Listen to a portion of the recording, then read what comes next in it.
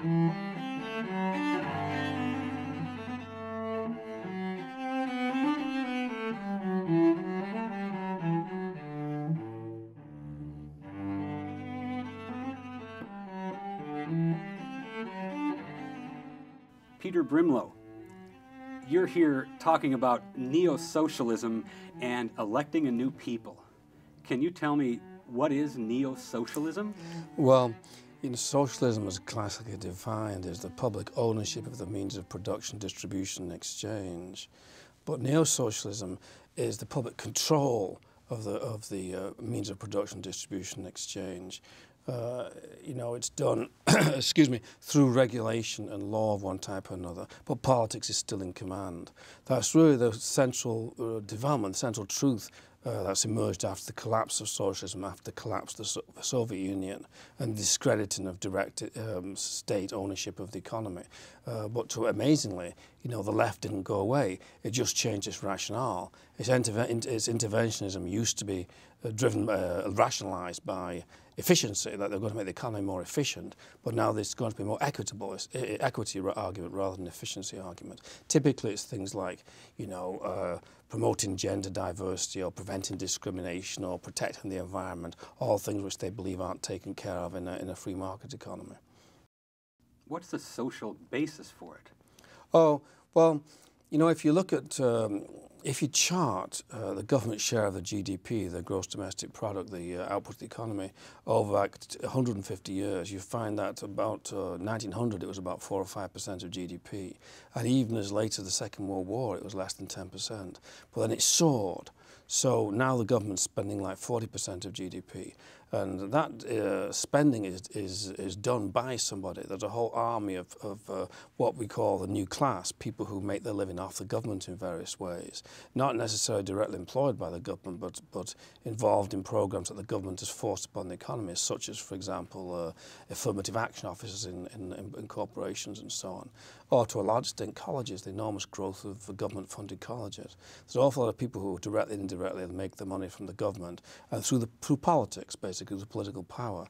And they need, neo-socialism really is a rationale for what they do. They believe that they're transforming society and advancing society through the exercise of government power for which they're paid handsomely. Would you say the acceptance of neo-socialism will increase or decrease in the coming years? That's a very good question. It's more insidious than the old-fashioned form of socialism, because I don't see that it contained within itself the seeds of its own destruction in the way that socialism did. I mean, it was always obvious intellectually that socialism wouldn't work. It took 60 years for people to find this out. I mean, von Mises made this argument back in the 1920s, the so-called socialist calculation problem. Because they don't have a price system, they can't make the economy work rationally. But it took about 60 years before people realized this was the case and the Soviet Union collapsed. I'm not sure that's the case with neo-socialism. It's a much more insidious thing. It's because it doesn't interfere with the economy as directly. I'm not sure it has the seeds of its own destruction in it. On the other hand, it is gradually eliminating political freedom, so there could be an explosion coming there. By explosion, you mean violence? No, well, I mean, in the first instance, political turbulence and possibly secession, that kind of thing. I think that, it's not that easy to force people who are very different by nature to live together. And that's really what government policy is doing right now. I mean, immigration, for example, is one aspect of this. They're bringing in people who are very, very different from Americans and telling them not to assimilate. And that imposes enormous costs on native-born Americans. And that's why, for example, Americans, generally speaking, are leaving California at such a tremendous rate at the moment. It will ultimately cause tremendous political turbulence. What do you mean by electing a new people? Well, that's derived from the famous poem that the German communist poet Bertolt Brecht. He was a dissident communist in East Germany. He wrote it in 1953 after the East German risings against the Soviet occupation. And he said that maybe the government should dissolve the people and elect a new one because the people weren't behaving properly according to what the Communist Party thought they ought to be doing.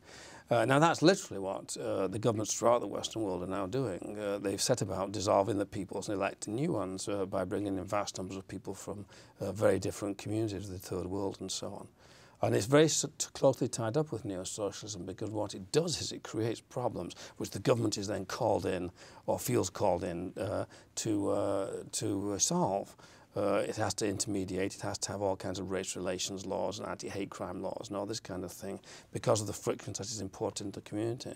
So from the point of view of the government, it's great, these people are clients. But from the point of view of the people, it's catastrophic, because they've been displaced. What would you say to the person that says all of this fancy talk is just a cover for a deep-seated racism? I would say, I have another answer to that. The famous answer that Trudeau gave, you know, was, I would say to that mad. You better cut that out, hadn't you? I'd say that racism seems to me it has to imply prejudice. Whereas what's going on here is that I think white Americans generally, implicitly and without being fully aware of it, and you see this in the Tea Parties, are organising themselves because they feel under attack by current policy. They're obviously not motivated by hate, so to that extent it's not racism, but it is racial in the sense that they feel themselves to be very different from the government right now. And of course the government, the Obama administration is a minority occupation government. It does not have deep ethnic roots in the country. I mean, 45% of the vote cast in 2006 was cast by white Protestants, but 45% of the Obama administration is definitely not white Protestant. There's not very white Protestants at all there. So they have this real gap between the government and the governed, and they're naturally going to organise against that. So it's not racism, but it probably is racial in some way. And what's wrong with that? It's okay for, you know, Zionism is okay for Jews, and black nationalism is okay for blacks, and La Raza is okay for the Hispanics, and eventually, because of this tremendous diversity that's been introduced into the community by public policy, whites are going to start worrying about their own interests too. Would you consider the white response to be an organic response? Organic in the sense of natural, yes. Yes, I think it's just inevitable, it's inexorable. They've been presented with a situation which has taken them some time to figure out, but they will eventually start to organise themselves in terms of their own interests. How could they not?